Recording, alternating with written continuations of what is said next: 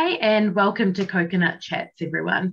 Today you've got me, Harita, and today I'm joined with Shomita. How are you doing, Shomita?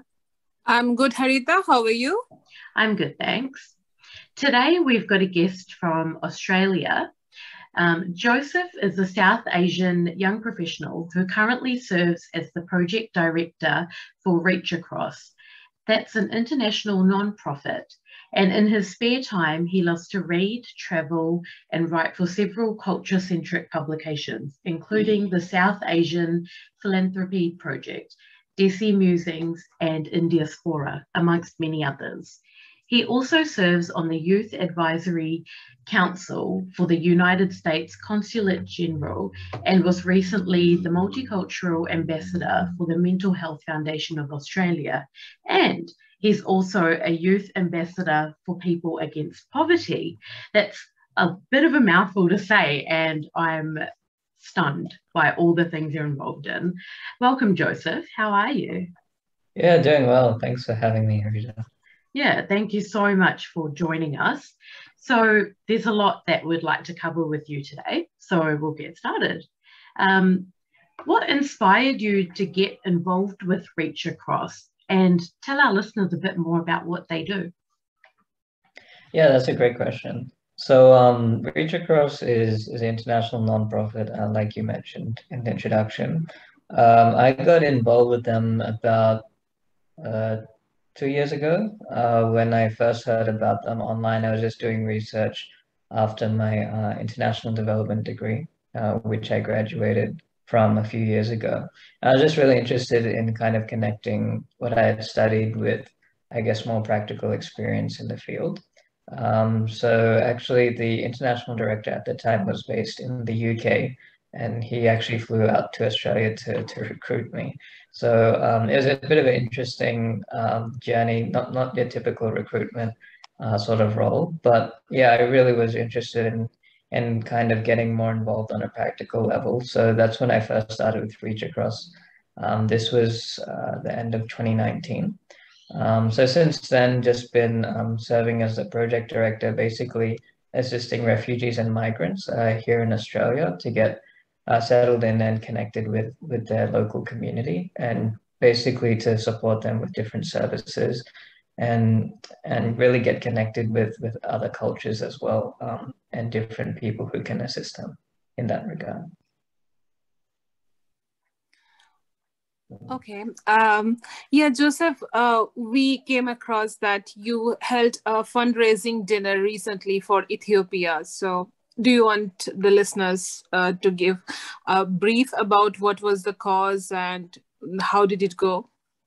Yeah, absolutely. So every year we focus on a different country where we work in as the organization ReachAcross. So last year was our first annual fundraising dinner where we were raising funds for obviously the COVID crisis in India, which a lot of people heard about the news. So we were raising funds for some of our workers in North India, and this year we were focusing on Ethiopia, mainly because Ethiopia was actually the first country ReachAcross started in internationally, and there is a quite a big populational community of Ethiopian refugees here in Brisbane, which not many people know about. So we just wanted to kind of highlight different people from the community here. So we held that last Saturday, and it was really great. We had some guest speakers from Ethiopia share their story about being refugees coming over to Australia and kind of starting their own businesses. The whole event was catered by Ethiopian restaurant, and then we had like authentic food, and then we had other people from other nonprofits kind of share about their work and support kind of our fundraising efforts in that regard. So that's what we were holding the fundraiser for, and yeah, it was great to see a lot of different cultures come together and support not just Indians, but Pakistani, Sri Lankan community, and obviously the African community as well. So it was really great. Yeah, one question here. So when you raise the fund and you reach out to the people in the respective countries, so do you have an office there or a group of volunteers working, or you collaborate with some other organizations that are working in those respective countries? Yeah, that's a good question. So a bit of both. So for example, in India last year, we didn't have anyone directly working in a ReachAcross office per se, but we recruited some of the locals in the community who are already working with refugees from Bangladesh up in the north. And then they identified a need, and then we developed a project with the locals. So that's what we usually do, which is typically not what many international nonprofits do. So we don't specifically have to have a physical office in the country we work with. But some countries we do, like Ethiopia, mainly because we've been working there since the inception of ReachAcross. But all of the work is in Ethiopia are locals. So we only recruit locals and they kind of oversee the work. And whenever we raise funds, like for our fundraising dinners here, it's always to support whatever they're doing already. So that's how we operate. That's really good. So how many years ago did ReachAcross actually begin? So ReachAcross started in 1952. Oh, wow. So yeah, so it's been around for a while, a lot longer than me. But basically, yeah, it was kind of interesting to me about obviously how the organization expanded from Africa and then kind of internationally as well. So when it first came to Australia, it was about 20 or 30 years ago. But every country, like I mentioned, has a different focus. So obviously here in Australia, because there's so many international migrants and people from refugee backgrounds coming to Australia, we really wanted to be able to support them. And although there are a lot of nonprofits that do that already, there's no specific one focusing on, local engagement in terms of how can we connect people who are already here back to their communities back home and sort of facilitate that connection. So that's what we try to do, and we do partner with others in this space who are either running similar organizations or who are already migrants and refugees and have their own businesses or nonprofits. So we try and be pretty intentional about that. And I guess, yeah, the work that we do kind of reflects that as well. Hmm. So on the Reach Across Australia website, I noticed that the low levels of recycling within Australia were mentioned. So how does this tie into the other type of work that Reach Across does? And what initiatives are Reach Across doing to encourage the recycling numbers to increase? Yeah, that's a good question. So late last year, we were kind of thinking about how can we, I guess, be more involved locally, kind of start new initiatives that people can get involved in within their own communities here in Australia to support our work. So a few years ago, actually, the Australian government started an initiative called Containers for Change, which is basically an initiative where recyclable plastics can be donated back to I guess recycling plants. And there's usually two ways that you can do it, which we've kind of adapted as well, which we've called our Change for Change program. So people can recycle either plastic bottles or Coke cans, things like that. And they have an option either to hand it back to the recycling centers where you get 10 cents per can or bottle that you recycle. But the way that we do it is they can either keep the money or they can donate it back to ReachAcross, and then we send it to our international operations. So it's a way for people to get more conscious about recycling while still contributing to obviously a bigger cause. So we've been running that since last year, and yeah, we've got a lot of different groups involved. Other nonprofits are supporting us, and we tie that into obviously other recycling efforts that we do, like Clean Up Australia Day, and other efforts that we're doing in the community. But we have recycled, yeah, hundreds of recyclables since we started the program, and we've been able to raise a significant amount of money since. So yeah, it's been really great to see the community kind of get involved in that as well. Yep, that's really sounds great. So how many countries do you guys have active office and volunteers from Reach Across around the world? Yeah, so we're located in about 10 countries across the world, in 5 continents. So yeah, obviously we started in Africa. Our headquarters internationally is in the UK.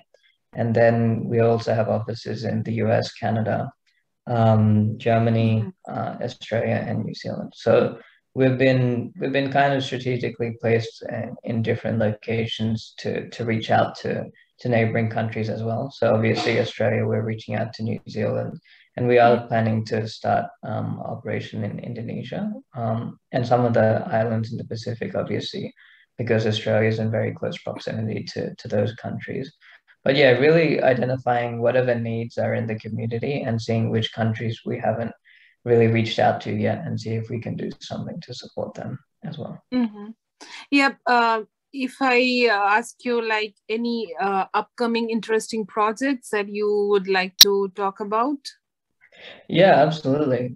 So like I said, Indonesia has been a country we've been focusing on for quite some time to start something. So in some of the islands, they're very remote. So obviously they don't have access to certain services or support structures that, countries like Australia have.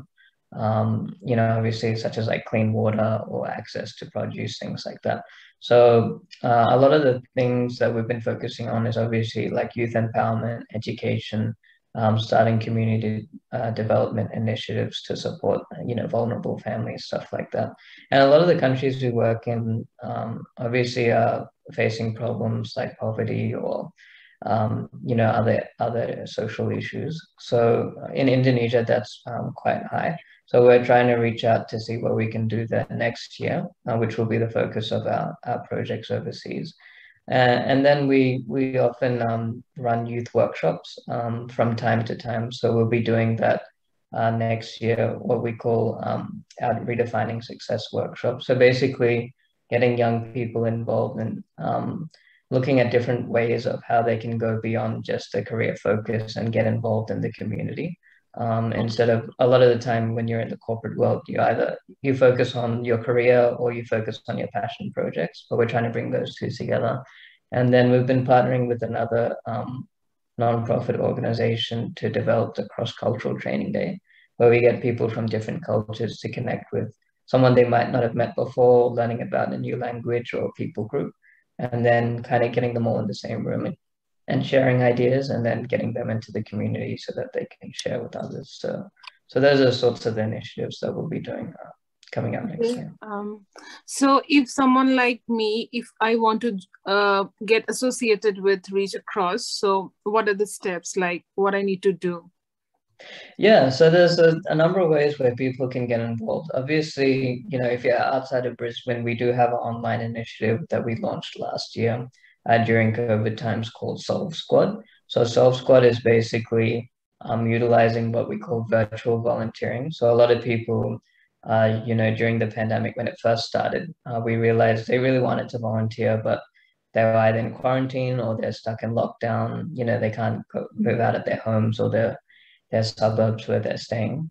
So we partnered with a range of organizations to develop everything from like online internships to work experience to paid professional gigs that you can do virtually.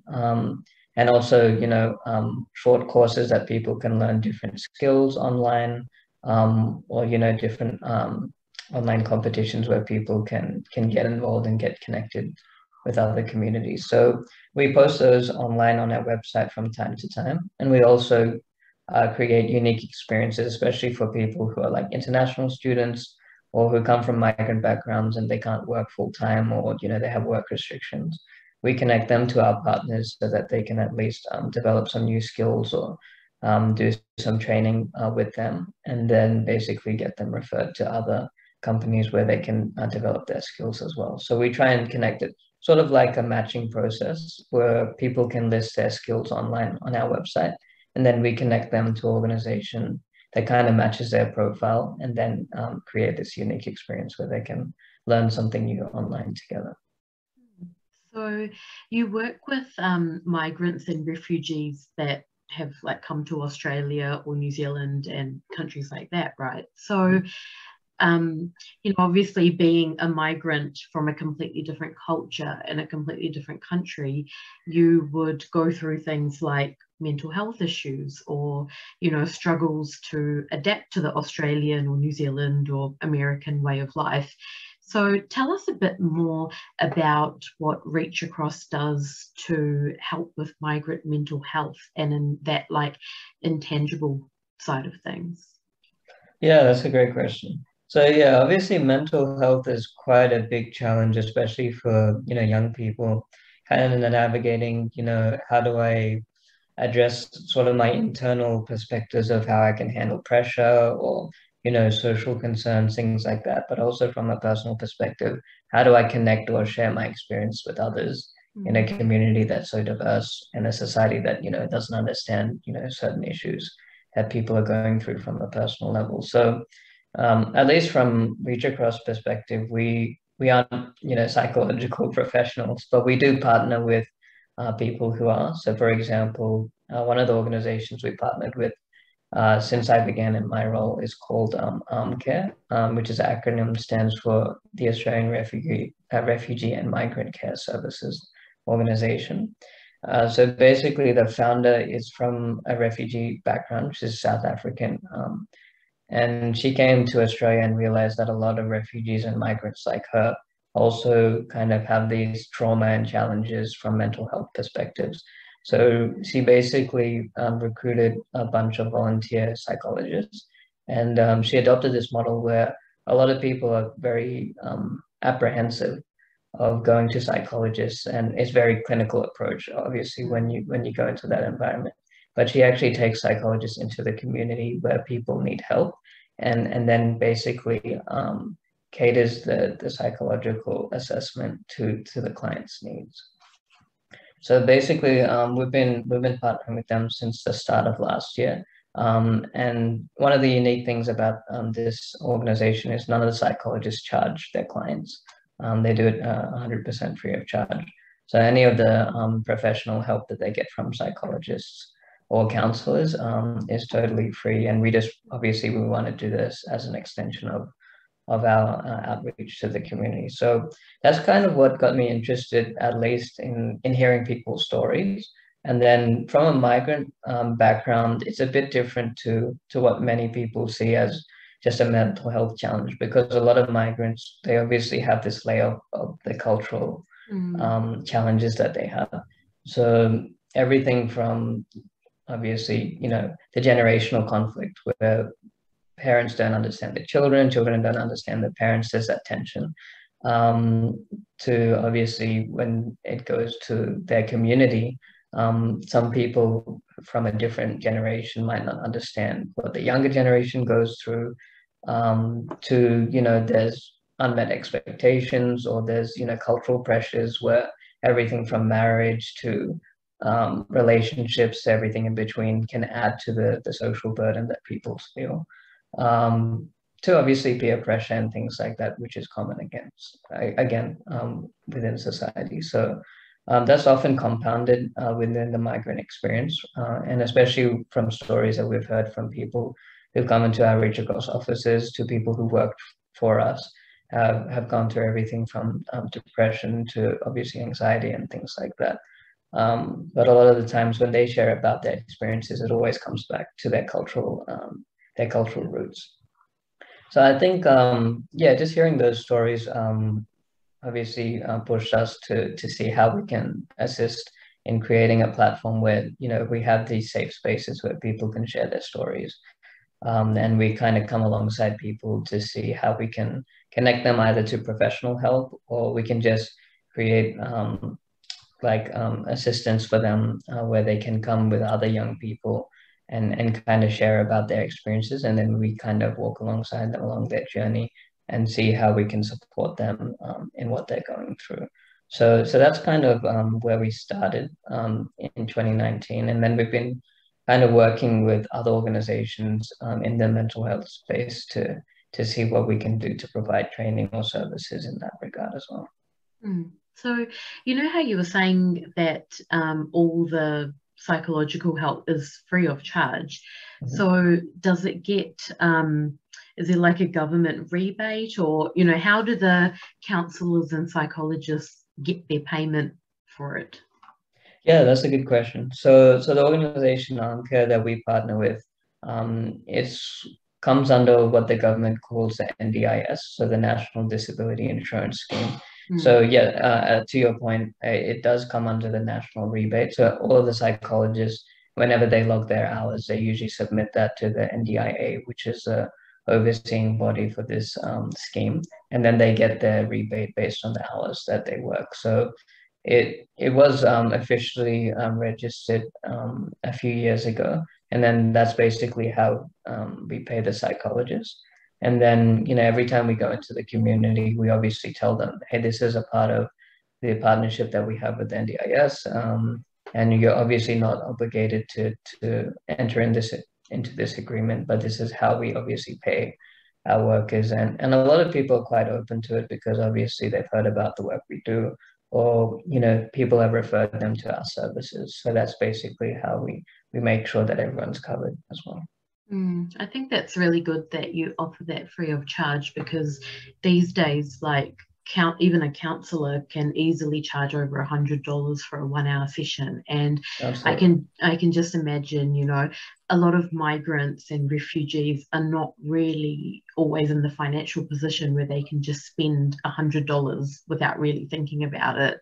And I know, like, in New Zealand anyway, I've seen like a lot of refugees that come here and migrants, they struggle to, culturally adapt to the New Zealand or Australian way of life, but then they can't really go and get professional help because everything costs money, and they're kind of struggling as it is. And it's like, it becomes a vicious cycle. They know they need help, but they don't know where they can get good help without it breaking the bank. So it's, really good that you've taken at least this one barrier away from them, or for them. Absolutely. Yeah, so, that's... Oh, yeah, you go. Go ahead. Okay. Okay, I will go. So we also came to know that you are the 2020 multicultural ambassador for Mental Health Foundation. So how did you get that opportunity, and what does that role actually means? Yeah, so I got the role obviously at the start of 2020. I heard about the Mental Health Foundation and the work that they were doing, and I noticed a lot of South Asians were involved in it, including the current chairperson and the CEO. So I was just really interested that a mental health foundation could be run by South Asians, and especially people from different generations. So it's not like it was just a younger generation that was running it. There was people from first, second, third generation who were involved in the organization. And many people don't know that this particular organization is the oldest running organization in Australia. It's been around for, I think, just over 90 years. So it's been going for quite some time. But I only heard about it, when obviously the pandemic started. A lot more people were asking questions about, how do we handle mental health pressures, especially with the onset of a pandemic? Because all of this was kind of rising to the surface. More people were obviously addressing a lot of the mental health issues that people didn't want to talk about until this happened. So when I first joined the foundation as an ambassador, they would basically had a call out for people from either refugee or migrant backgrounds to be multicultural ambassadors within different cities across Australia. So in Brisbane, there wasn't many represented from obviously the suburb where I was living. And so I basically applied and said, hey, there's no one here, but I'm happy to kind of be a representative for my location and see what I can do to help. And then, got accepted around mid 2020. And basically what a multicultural ambassador does is, you go into the community and you talk to people. It's very grassroots. And then we have like different forums that we were doing online, obviously, during 2020 because we couldn't do physical gatherings. So we had, basically young people consultations. We had issue groups, and then we had demographical groups within obviously different cultures. So there was like a Indian Pakistani youth mental health call that happened once a month. And then there was like a seniors group that met to talk about some of the challenges that they had with mental health. So I really appreciated how it was kind of designated according to your obviously your demographic or your age group, because I think different people go through different challenges at different stages of their life. And sometimes young people, for example, might not want to share with the older person about the challenges because there's obviously that age gap. So we did things like that. And then we did obviously fundraisers like Walk for Mental Health. And then when there was World Mental Health Week, we had different people that we interviewed in the community to talk about things like that. So yeah, it was really great to be representing the organization for 2020. And then I did it for half of this year and got some other people involved as well. So we had basically like a youth ambassador program that we were expanding. And then there was a multicultural ambassador program that I was part of. And then we had other people in the community and also from local government who were involved as well. And I think at one stage we had the endorsement of the Prime Minister. So it got big really quickly, at least when I was involved. So it was really great to see that recognition from different levels of government, obviously local, state, federal. But I was just really happy to be representing my community, the South Asian community, and just getting other people involved. So it was a great opportunity. And I guess you had a very interesting year that you were involved in it with obviously the pandemic. So like, how do you think the pandemic affected people? Like, how do you think it affected the youth? And I guess, it affected everyone in different ways. What were some of the things that you observed, and what were some of the things that you did in your capacity to help ease this pressure on people? Yeah, that's a good question. I think obviously mental health challenges affect everyone in different ways, like you mentioned earlier. I think the pandemic just kind of brought it to the forefront because a lot more people were open, or at least more open to talk about it, because we were all kind of stuck. And we were all like, I like to explain the pandemic as the great leveler, because everyone was obviously experiencing the same issues. Everyone was stuck at home. People couldn't talk to their loved ones.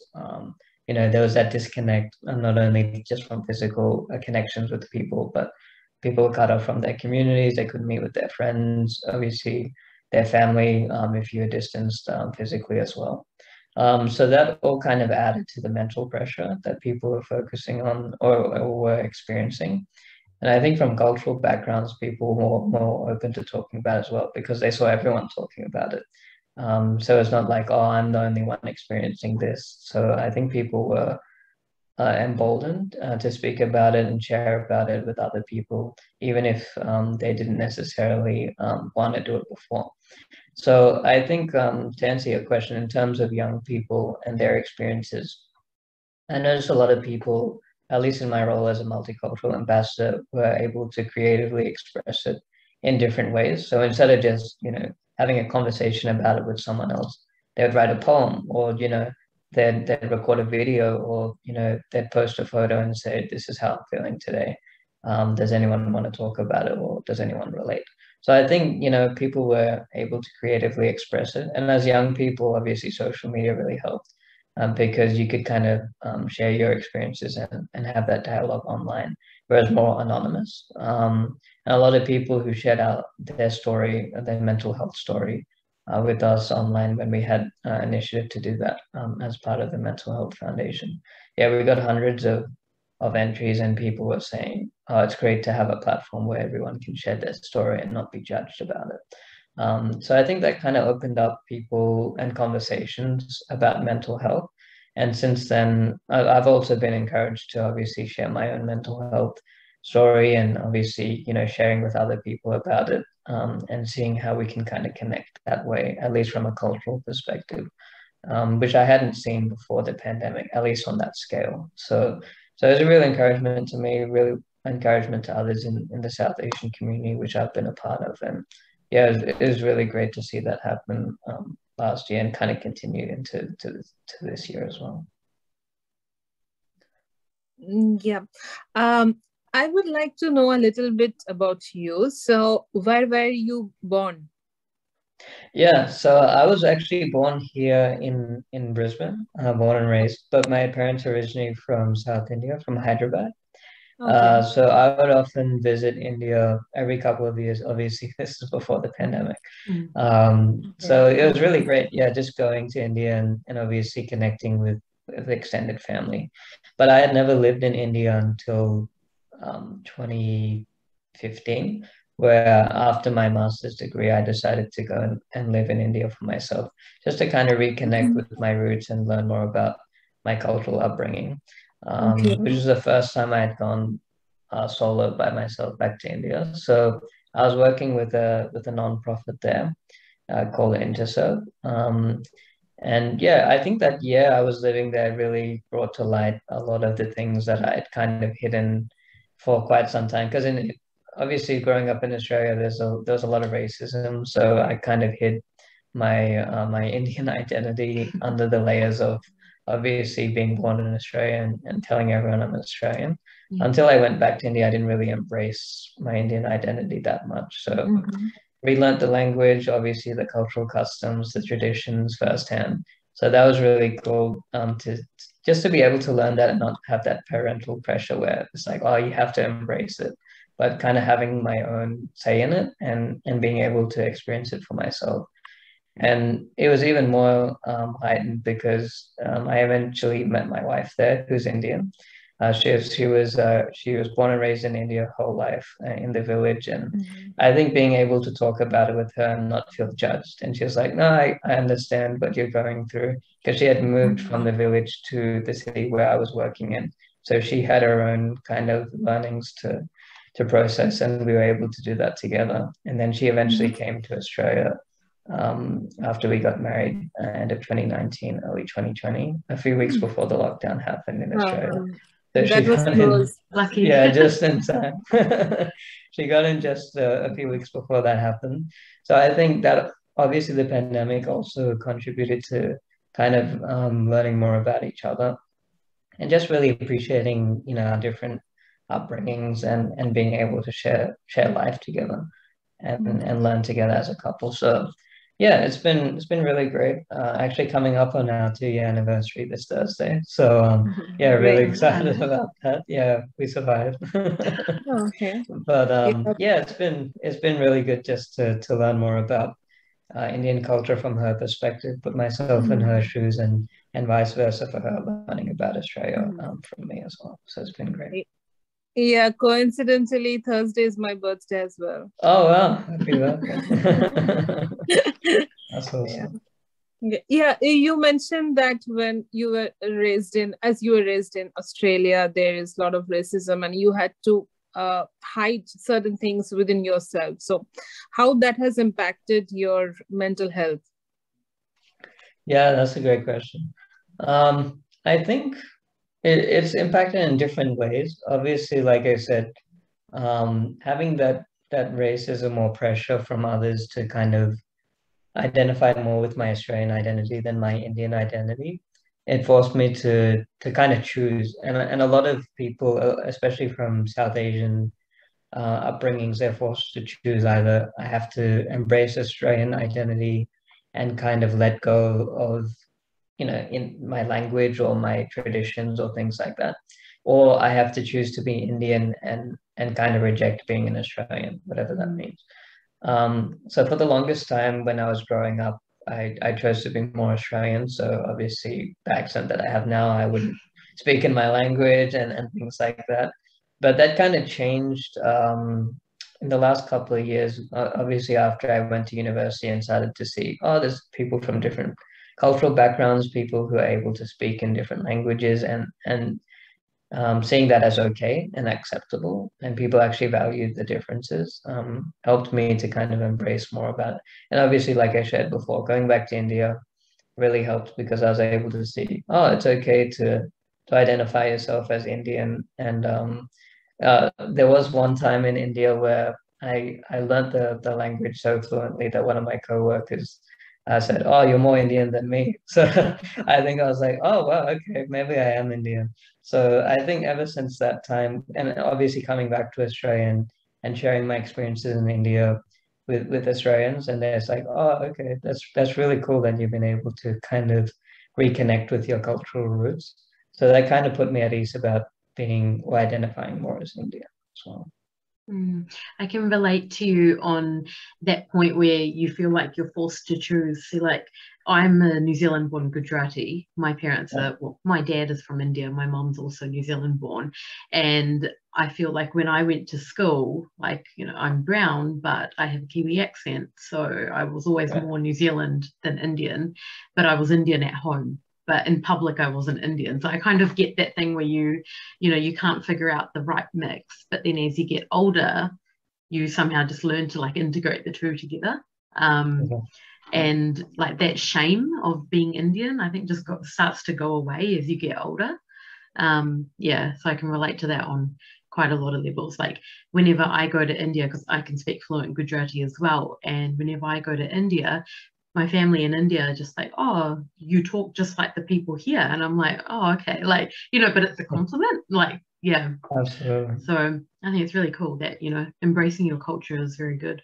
I guess the last part of this interview that we wanted to cover is your other interests outside of ReachAcross that I mentioned when I introduced you. So you're involved with the Youth Advisory Council for the United States Consulate General, also the World Economic Forum, Sari Collective, the South Asian Philanthropy Project, and you're also an online contributor for the Black Lives Matter movement.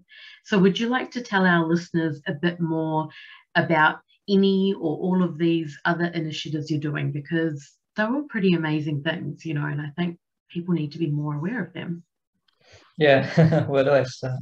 So, yeah, I think like you mentioned, outside of work, I just like to kind of connect with my interests and see how I can obviously be more involved in it or learn more about it and kind of contribute to what I can do personally, at least from a personal level. So, yeah, I got involved with, well, my latest involvement has been with the US Consulate General. So one of my friends had been serving with the Youth Advisory Council down in Sydney.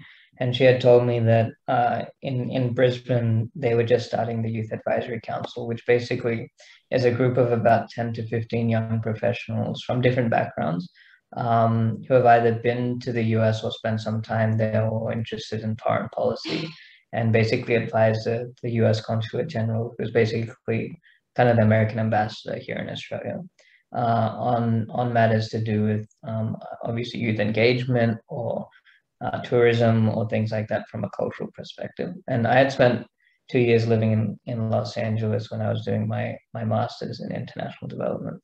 So yeah, coming back from the US, I was really interested about, I wonder if there's a way I can kind of speak to my experience overseas, but still say that not every person who goes overseas is a tourist. There are some people who obviously want to learn different cultures and just experience life outside of Australia, and how can we kind of share those experiences with other young people who might be interested in doing the same thing.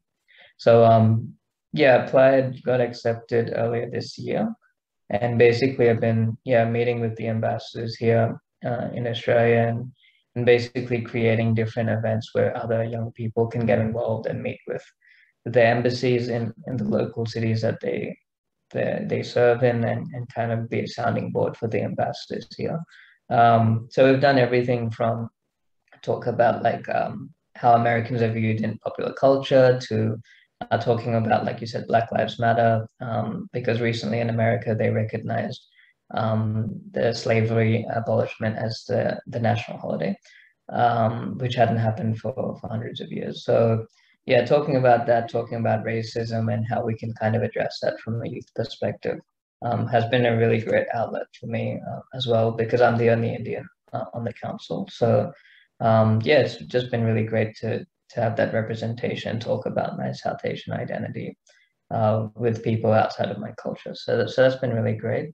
Yeah, the World Economic Forum is basically an international nonprofit network, basically like for young professionals. So they have different young professional hubs in different cities. And basically every hub is called a Global Shaper Hub. So anyone can get involved. There's a young professional hub in every city in Australia, and they have some in New Zealand as well, both in Auckland and Christchurch. But basically, every hub has to do a community project once a year, so a unique project where you give back to the community. So here in Brisbane, we started Armcare, which is the organization that ReachAcross partners with. So I'm on the board of Armcare. And then we started Solve Squad, which I'm also running at the moment, which I mentioned is a virtual volunteering platform that we do. And then we've done some homeless outreaches with other nonprofits like Orange Sky and other organizations as well. So every year we try and focus on a different social issue and see if we can develop a project with other young people who can get involved in that. So I've been working on that since the last 3 to 4 years. So that's been a great way where I can kind of connect more with my passion and giving back to the community outside of ReachAcross and have people who aren't necessarily part of the organization, but just have like-minded ideas or want to share, contribute as a collective. And then, yeah, just been involved in other South Asian initiatives. So South Asians for Black Lives movement started in the States, but has kind of gone international. So I've just been the Australian sort of representative since the George Floyd tragedy last year. And then, yeah, just getting more awareness for people who want to share their experiences about racism or, supporting in solidarity the African American population here. So obviously, like I mentioned, spending time in the US and being friends with a lot of the people from the African American community, but obviously having similar experiences of racism or just kind of standing up for people from other cultures who might have experienced similar experiences. Has been really liberating for me, and being able to share those stories openly has been great. So for me, as an introvert, actually, being involved in a lot of social concerns or organizations, obviously it's a lot of responsibility, but I feel like it's the best way that I can kind of express myself in different ways and for different platforms. Just being able to do that in my own community from the comfort of my own city or my own home sometimes, obviously, when we've been in lockdown, has been really great. And kind of having conversations like this with other people from different cultures or young people who want to get involved and saying, hey, there is a platform out there for you. And there are different interest groups that have started their own organizations, and there's ways for you to get involved. And just kind of naturally connecting people that way has been a great way to get involved with other community causes. So yeah, that's kind of been my journey, and still learning, still connecting with other people. So it's been a great year so far. And what's your involvement with Sari Collective? What do they do? Yeah, so Sari Collective started probably around 2 years ago. So they're a very new organization. So they're basically what it stands for is an acronym, SAARI, South Asian Australians Representing Ideas, is what the collective stands for. So it's basically a new or emerging South Asian platform where people, South Asians within Australia, can kind of share their experiences growing up South Asian. So it's actually started by an Indian who was born in the States, married an Australian, came to Melbourne as a lawyer, but then realized a lot of the reverse culture shock that he was feeling was also similar to experiences of Indians who had moved to Australia and obviously grew up here, like I mentioned earlier in our conversation, experiencing racism or not being able to relate to their fellow Australians and kind of share their experiences or having that connection with the wider society. So basically, it's an online platform that people can contribute to with their own personal stories.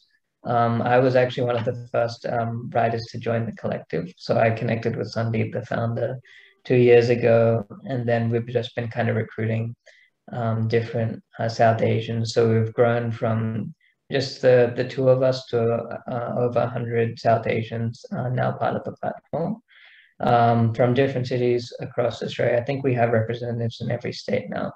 And we just started physical gatherings, obviously, because restrictions are reducing. So basically meeting in Indian restaurants and getting people involved over food, biryani, samosas, and just talking about life, talking about different cultural experiences and getting people involved and sharing their stories. So that's basically what Sari Collective is. And everyone who contributes their story to the platform obviously gets paid to do that. And we've been funded by other South Asian professionals and people who run their own organizations. So it's an entirely community funded platform. And we've just been really excited to see that natural growth over the last 2 years and still continuing to grow. So yeah, if you know anyone who's a writer or creative who wants to contribute, we have had other international people from other countries contribute as well. So yeah, if anyone's interested in joining, the platform's open for anyone to get involved. Yeah, that sounds really cool. So before we wrap up, would you like to give our listeners your social media handles and the websites of all these initiatives that you're involved in? So if any of our listeners want to find out more about these things, they can go and have a look. Yeah, absolutely. So yeah, I'm on Facebook, Instagram, LinkedIn is just Joseph Kolapudi. So you can check me out there. The website for ReachAcross is just www.reachacross.org.au. If you'd like to get involved in the Sari Collective, like I mentioned, it's just SAARI collective.com.au. Or you can just email me at joseph.kolapudi@gmail.com. Love to connect. Cool. Well, thank you so much for your time today, Joseph. It was really nice talking to an Australian because I lived in Australia, so I like to listen to that accent as well. But it was really nice to hear about all the things that you're involved in, and like, it's amazing. We need more people to spend their spare time doing things like this. So thank you so much. Oh, thank you. My pleasure. Thank you for having me. And for all our listeners out there, if you've got any feedback on this episode or any of our previous episodes, as always, you can get in contact with us on our Facebook page, which is Coconut Chats, or our Instagram page, which is at coconut.chats, or you can send us an email at coconutchats@gmail.com, and we will always respond to your feedback, and we're always looking for ways to get bigger and better, so any feedback is appreciated. Until next time, we wish you well and take care, everyone. Bye. Bye-bye.